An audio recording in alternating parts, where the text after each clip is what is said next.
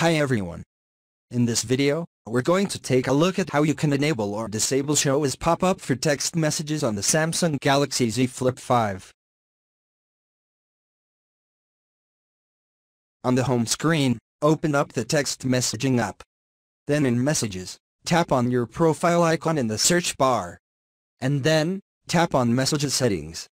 And then, go down and tap on Notifications. Next, we go down and tap on Notification Categories. Then tap on Incoming Messages. And in here, tap on Show as Pop-up. So tap on the toggle button to switch it on or turn it off. After that, you can tap on the back key to go back to your messages, or you can tap on the home button to go back to the home screen.